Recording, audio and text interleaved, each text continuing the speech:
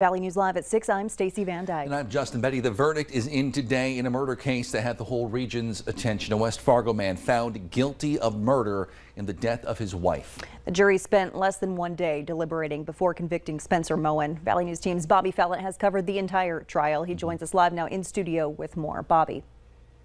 Stacey, Justin, it was very quiet in the courtroom this morning as we learned of Spencer Moen's fate.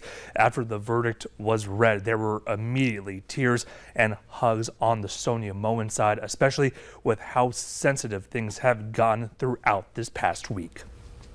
We, the jury, duly impaneled and sworn in the above entitled action, do find the defendant, Spencer J. Moen, guilty of the crime of murder. 32-year-old Spencer Moen learned his fate following the events of August of last year, where he beat his wife, Sonia Moen, to death in their West Fargo home. Prosecutors say while they are grateful for the verdict, the healing process for the Moen family now begins. There are no winners. We have 3 children who have lost a mom.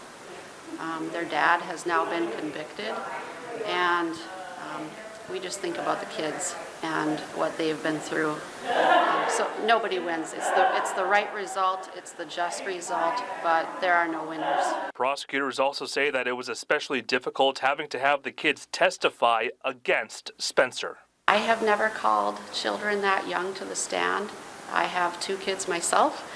And I am very aware of the drawbacks of calling children to the stand. It's not something that we took lightly at all. From the standpoint of evidence, prosecutors say that photos, videos, and the witnesses called all held a piece of the puzzle for a conviction. We did have to show some graphic photographs, autopsy photos.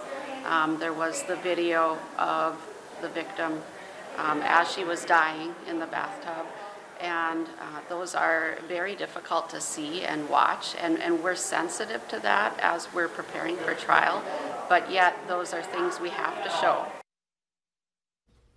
Now, Justin, Stacey, while a sentencing date has not been set yet, prosecutors say that they will now speak with Sonia Moen's family and get their input for a sentencing recommendation, but they are also looking at the severity of the crime, which the prosecution quoted as horrendous. While Sonia Moen's family declined to comment on camera today, some family did say that they plan on releasing a statement on the verdict. We're waiting for that.